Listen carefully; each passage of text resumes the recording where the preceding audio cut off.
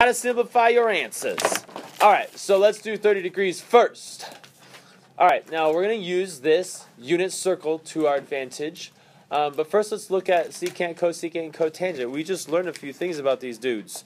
We learned that cosecant is the same as 1 over cosine. Not cosecant. Secant is the same as 1 over cosine. And then cosecant is 1 over secant. And then, no, what am I doing here? No. Cosecant is 1 over sine. Wow. Someone's having issues. And then cotangent, we talked about earlier, is cosine over sine. Alright, so let's look at 30 degrees first. Now, 0 is a quadrantal angle. He's special. And so is 180 degrees. So we'll do one of those after we do 30 degrees. I think trying to understand this for the first time, it's easier to do 30 degrees first. So let's do 30 degrees first. Alright, so 30 degrees is 1 over cosine. So 1 over cosine of 30 degrees, not 30 degrees is 1 over cosine. Secant of 30 degrees is 1 over cosine. So I'm looking at my 30 degrees right here. These coordinates tell me the side lengths of the triangle that is not drawn here. This triangle doesn't need to be here. I'm just doing it for explanation purposes. This is rad 3 over 2 because that's the x value. And then the y value is 1/2. Okay, so we know that the 1/2 is opposite, and we know that the rad 3 over 2 is the adjacent side. So that means that cosine is your x, and then sine is your y. Now, you already know this. I'm just kind of reviewing stuff here for you guys. So when I look at secant of 30 degrees, I'm thinking 1 over cosine of 30 degrees. Well, what is cosine of 30 degrees for our 30-degree triangle? It's rad 3 over 2.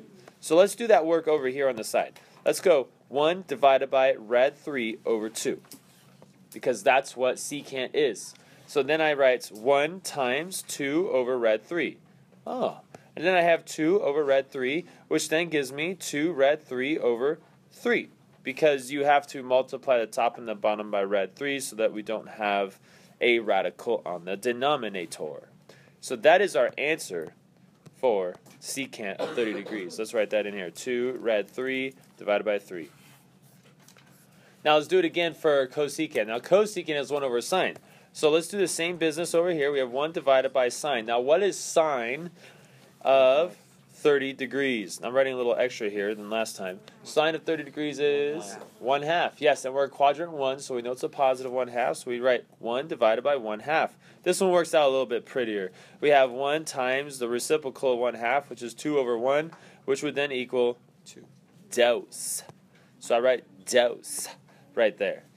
Okay, now last but not least, we have cotangent of 30 degrees. That's cosine divided by sine. So let's write a little bit extra over here as well. We have cosine of 30 degrees divided by sine of 30 degrees. And then what do we get? Cosine is rad 3 over 2. Sine is 1/2. And we get that from these guys. Cosine is rad 3 over 2. Sine is 1/2. And now I'm going to say rad 3 over 2 times the reciprocal 1/2, which is 2 over 1. So the 2's get canceled out because they're the same. And then we have rad 3 as our answer. Oh, wow. So nice and pretty. When you guys are filling out this table, you'll notice that some things start to repeat themselves. Like when you guys do the 60-degree one, you should notice that 2 is right here, and this answer comes over here. Like there's repeats going on, right? So pay close attention to that stuff. All right, so let's do a quadrantal angle. Let's do 180. So let's do 180 right now. Now 180 has coordinates -1, 0. -1, 0. Now -1 is your cosine and 0 is your sine. So let's think about that as we do this. Now, secant is 1 over cosine. So cosine, what is cosine? Cosine of 180 degrees. What is that? What is cosine 180 degrees? That looks like a -1 to me. So I have 1 over -1, which equals -1. All right, not bad. Cosecant is 1 over sine theta. Ooh. What is sine theta? What is sine of 180 degrees? Let's see. Oh, it's a 0. Oh my goodness. Can we ever do that? No. So that is undefined. Okay, and then we have our cotangent. Now, cotangent is cosine divided by sine. So that means we're going to have a -1 divided by 0. Ooh, can we have this? No, Miss Patey, we already went over this. Alright, so we have undefined. And that's what happens. Sometimes you get 0 divided by 1, which would just be 0. But in this case, 0 is on the denominator, so that means it's undefined. Now let's look over at number 2. I'm not going to do everything, guys, because I don't want to take away your practice. You guys have all the solutions in your solutions binder to check your work. But on number 2, they do this thing that kind of like freaks you out. They put these decimals right here. And you're like, oh, it's this decimal. Okay, this is what you do. Do you know how to read this decimal? Not 0.05. Like, how do you read it? That you say that by saying -5/100ths. What? Because it's over 2 spaces. 5 is in the second space after the decimal. So it's sine theta equals -5/100. 5/100ths. Now, think about cosecant. Do you guys know what cosecant is? Cosecant, people, is just 1 over sine theta. Oh. So in order to find this answer, I just have to go 1 divided by -5/100? Yes. Can you simplify 5/100? Yes. I'm not going to yet, but you can.